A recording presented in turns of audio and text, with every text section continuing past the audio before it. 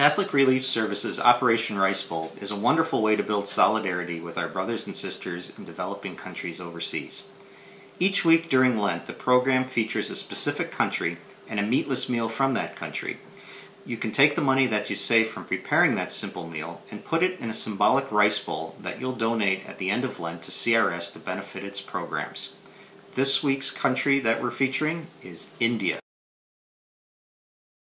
Catholic Relief Service's mother and child health programs in India and around the world train health workers to care for families with young children, families like those of 13-year-old Gulsana.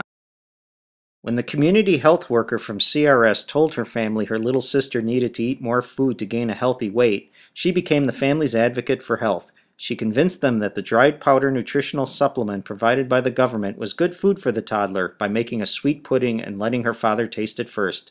Gulsana is happy to see her 2-year-old sister looking healthier and playing more. This week's recipe from India is a dish called tari.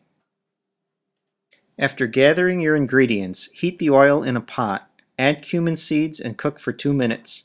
Add the chili peppers, onion, and turmeric and saute for 2 minutes. Add chopped vegetables and saute until slightly fried. Add the rice, salt, and water. Cook until the rice and vegetables are done and the water is completely absorbed, about 20 minutes.